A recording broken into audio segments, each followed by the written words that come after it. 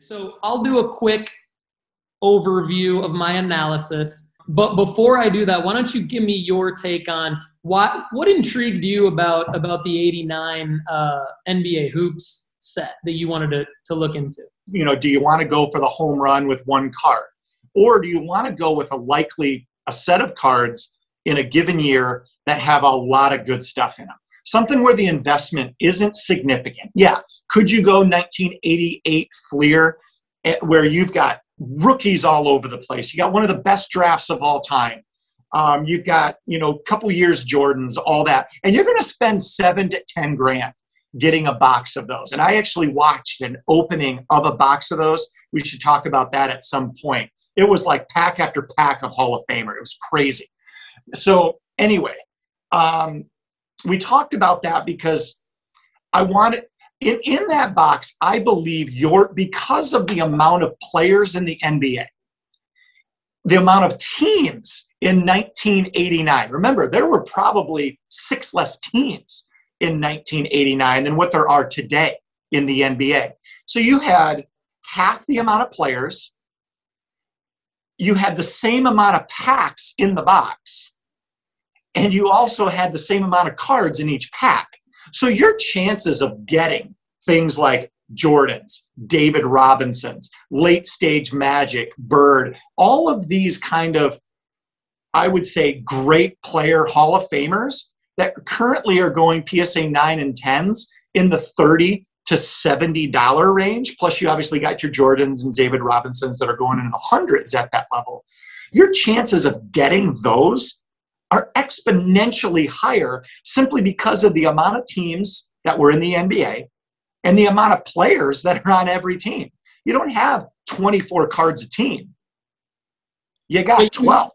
I mean, even people like Steve Kerr, who as a player would be going for a nickel on the hoops card, because that dude's won NBA championships as a head coach, he's going for 30 or 50 bucks. Are you kidding me? Steve Kerr? Come on. I mean, that's what I like. Give me the opportunity to have fun, the opportunity to bring 27 cards into the mix with a lower cost of grading and all that. If they're still going for 35 at the lower cost of grading, I'm in. Bring them all together. I can get that box for $100. I likely have already made my money back by pack number 9. So why wouldn't I do it? That's what I'm thinking. You absolutely nailed every single point that I think everyone listening and watching this show should be thinking about.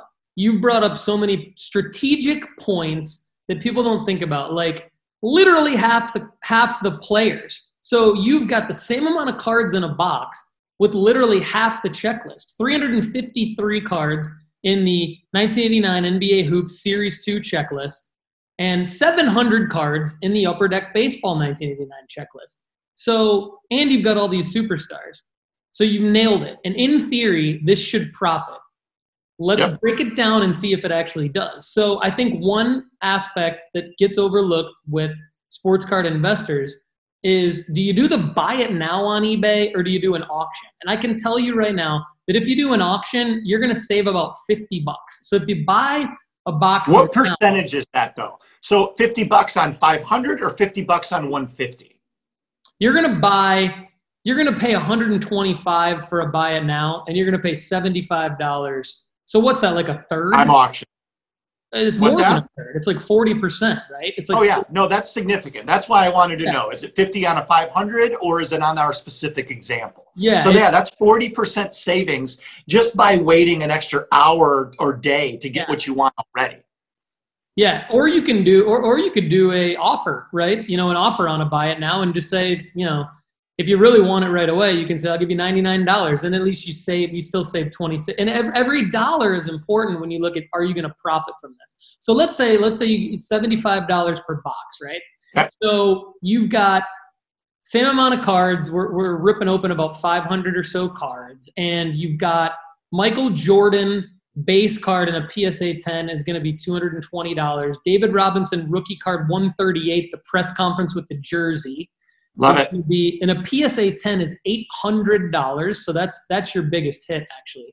The David Robinson rookie card 310 with the left-handed free throw is Series 2 only, so you're going to want to buy a box of Series 2. That's $135 in a PSA 10. Then you've got Magic Johnson base card PSA 10, $75. Michael Jordan PSA 9 All-Star card, $36. I threw in the 9 because you're not going to get a 10 on all of these. And then you've got a bunch of guys. You've got Bird, Barkley, Akeem, Malone, Stockton, Pippen, Dominique. You've got a Detroit Pistons championship short print card. I'm sure you've seen that one where they're absolutely. And so what I'm thinking is you've got at least 10 cards where you can sell them raw for $5 each. So let's say you got $45 just from selling, or $50 just from selling 10 different cards raw.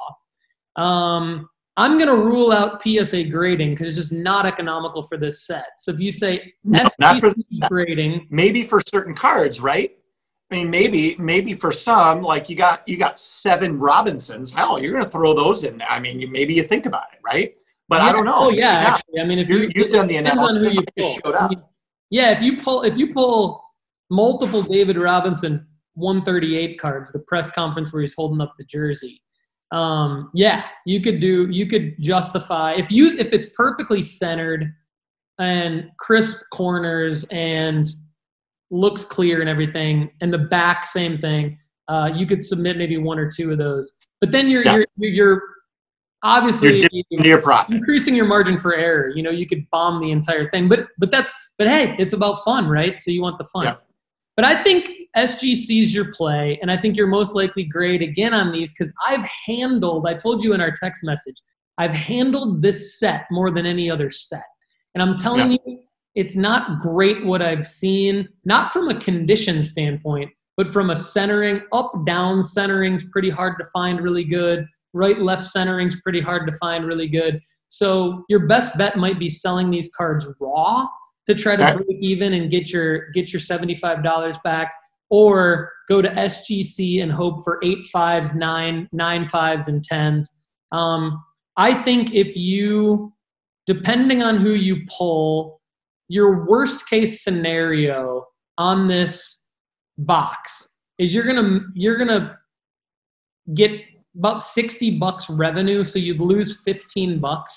But I think your best case scenario is that you could probably easily make $50-$60 profit on a box like this, depending on who you pull, even just selling them raw. But I would get your Robinsons. That's selling raw in this scenario. Yeah. Okay. I'd get your Robinsons and your Jordans graded by SGC, and I'd sell all the other guys just raw on eBay. And I think, like I said, use the other guys to make the money of the box back, and then use your 2, maybe 3 gradable players opportunities to potentially hit the larger one. But you've got to like your chances of a bunch of raw ones going for the price of the box, potentially, right? Absolutely.